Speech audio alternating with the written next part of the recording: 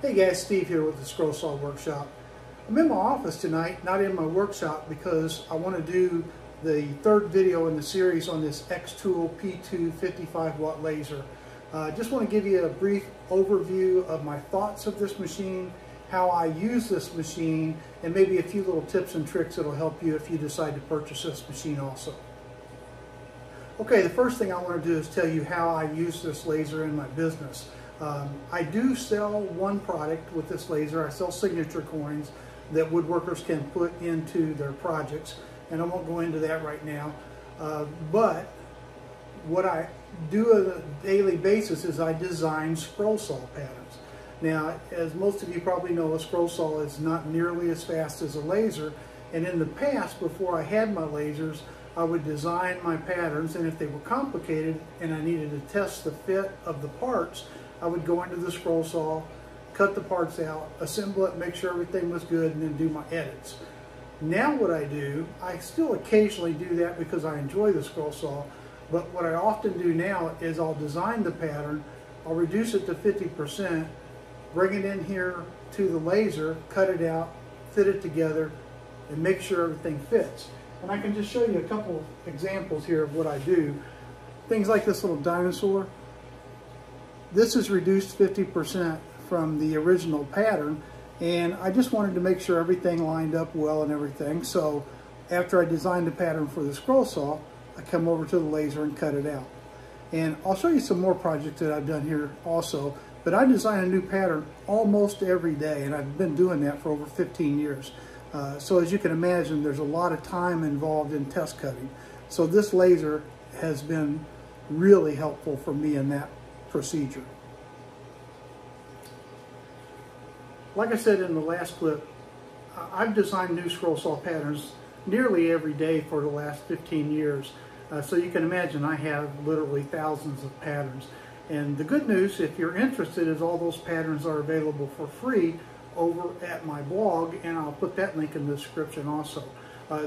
If you cut out the pattern, the project you make from that pattern, you're more than welcome to sell the project.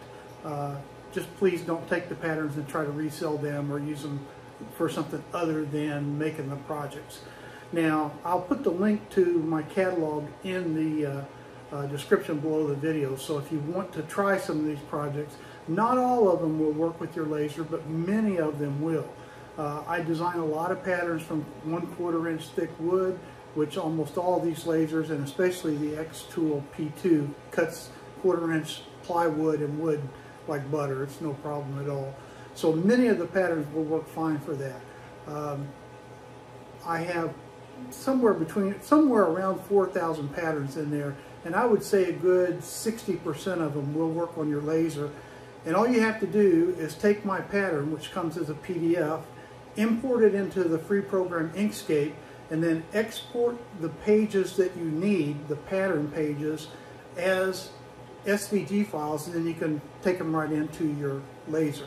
Now the new xTool, or the new Inkscape program, imports multiple pages, so it's a lot easier to do. All you have to do is select the pages you want. I make sure that all the patterns that are in my PDFs, the pattern pages, remain high resolution SVG files, so they're easy to export and run right into your laser. So you're more than welcome to go over there and give those a try. And I'll just show you a few more. Now, most of these are all scaled down 50% because I'm not doing anything with them, I'm just test fitting. So you can imagine something like this is a little bit bigger than what I'm showing you here. Well, it's 50% bigger. So there's a wolf scene. I've got a little cup that you can put your name on. I've got things like this truck, little big wheel truck.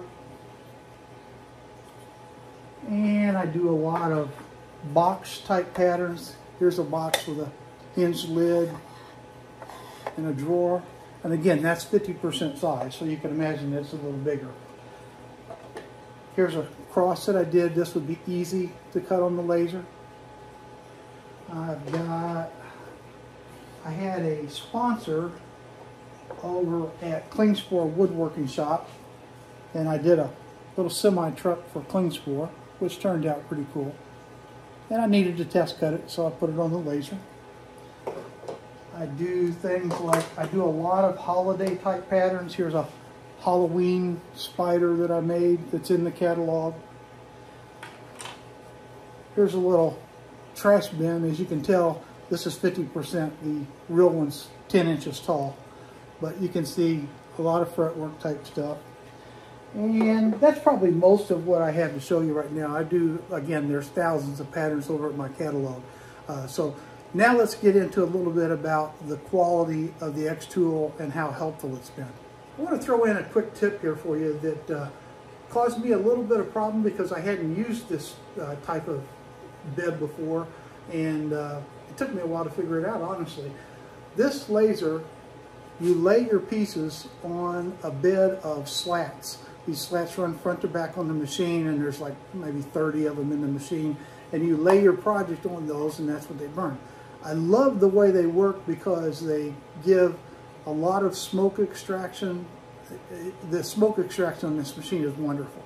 Again, I've got it in my office. I do have it vented out the window, but I have no problem with odor or smoke, so they work really well. The problem that I ran into with these is I had a lot of projects where I would get this burning on the back side of the project. And I just thought it was hitting the metal slats and reflecting off of them. What I found is I'm able to get near perfect burns with these slats just by keeping them clean. The residue that comes off of the wood as you burn builds up on these slats, and if you don't clean them, when the laser goes across these slats, the residue catches on fire. There's a lot, it doesn't stay lit, but there's a lot, enough smoke generated that it actually lands on the back of your project. So if you get one of these or you use slats, keep them clean. It really makes a big difference. They're not easy to clean. I've got a couple of formulas that I use to get them clean, and you can see this one, you probably can't see, but this one's still a little dirty. It needs to take a Scotch-Brite pad with my formula that I use to clean them with and get it a little cleaner than it even is. But keep these clean. Okay, for this clip, I'm going to hand hold the camera here just for a second, so excuse the shakiness. When you're using the Creative Space software, you've got a camera, everything lines up really, actually you've got two cameras, so lining everything up is super easy. But if you're using Lightburn and you don't have the camera, because this one, the machine does have a built-in camera, there's no red dot laser that points down to where the laser is going to strike. So it's a little more difficult to line things up. So when I'm using Creative Space, which honestly I use it quite a bit unless I'm in a hurry and need Lightburn, what I do is I take and I put these little wooden spacers here that show this point right here is the home position of the laser. So if I take my wood and I line it up like this, I know that at the 0, point, that's where my wood begins.